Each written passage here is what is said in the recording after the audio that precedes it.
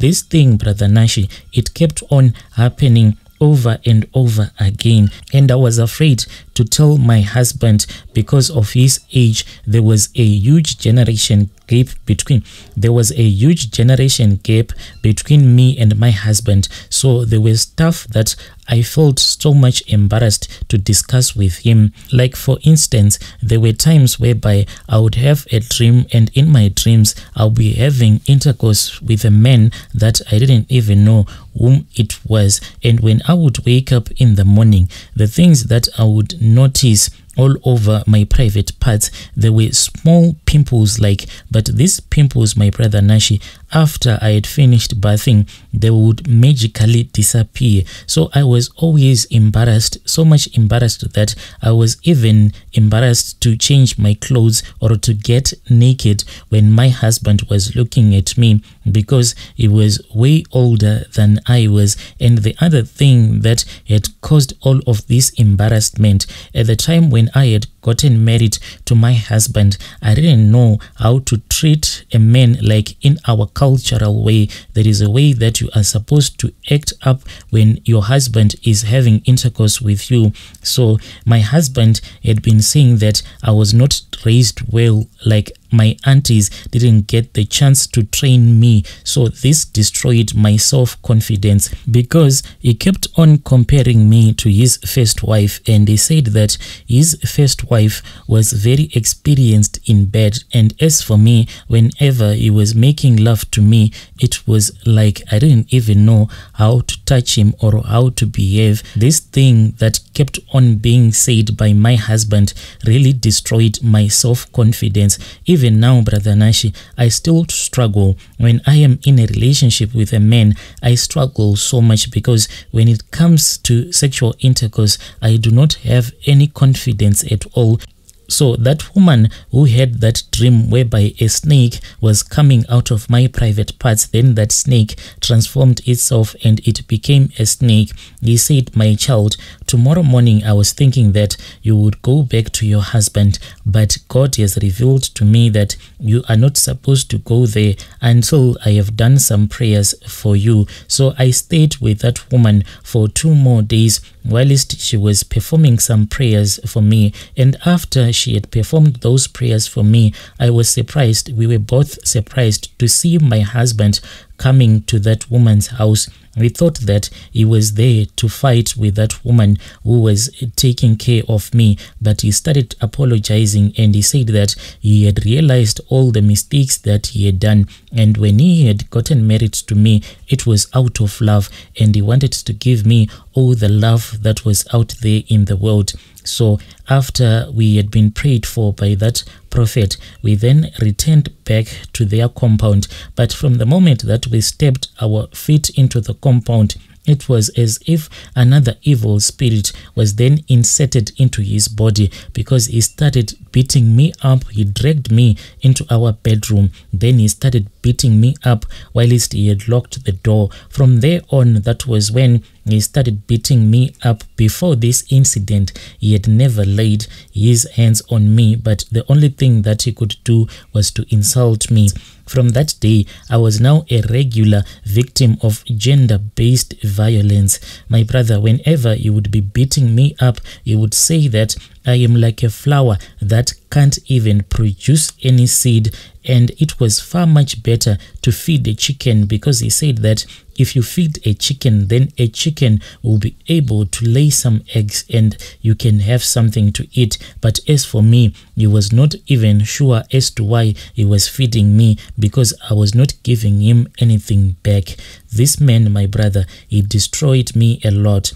I kept on going back to that white garment prophet, trying to get assistance, because there were some herbs that she used to give to me so that I can drink. She said that all of these herbs that she used to give to me to drink, they were going to clean my system, and after cleaning my system, maybe I was going to fall pregnant. But for many years, there was no baby that was coming, until she then directed me to this other man. This man, Brother Nashi, he was the one who gave me 3 river stones. That man said that he was going to give me 3 river stones, and those 3 river stones that had been prayed upon, they were going to reveal all of the evil things that were being done to me. So I returned back home, and when I returned back home, I placed those 3 river stones underneath my pillow and I went to bed. On that night, my husband was not to be with me because he was supposed to be with his first wife.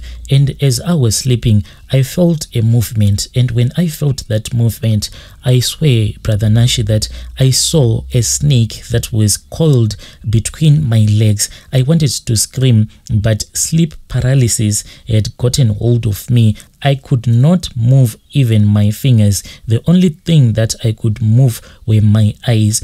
After that snake had coiled itself around my legs, then it started licking my private parts. After it had finished licking my private parts, that was when it uncoiled itself. Then it got off the bed. When it had gotten off the bed, I saw it transforming and it became my father-in-law. Then he went to the door and he looked at me to see if I was still under the powers of sleep paralysis, and he walked out of my bedroom. The next morning when I had woken up, that man who had given me those 3 river stones that had been prayed upon, he said that I was supposed to throw them through the window. But when I was throwing these 3 stones through the window, I was not supposed to look at the place where I had thrown them. What I was supposed to do was that I had to stand with my back against the window whilst it was open. Then I had to throw those stones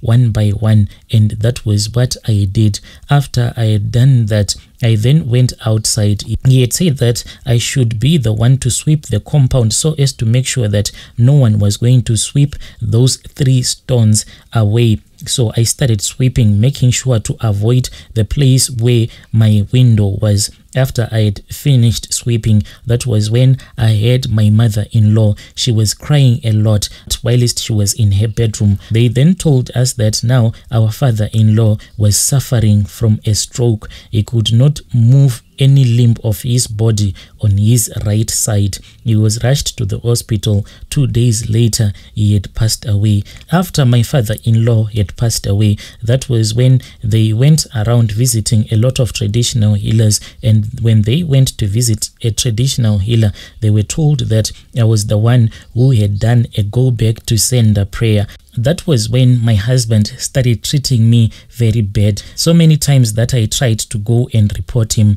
but it was just hopeless until I decided to run away.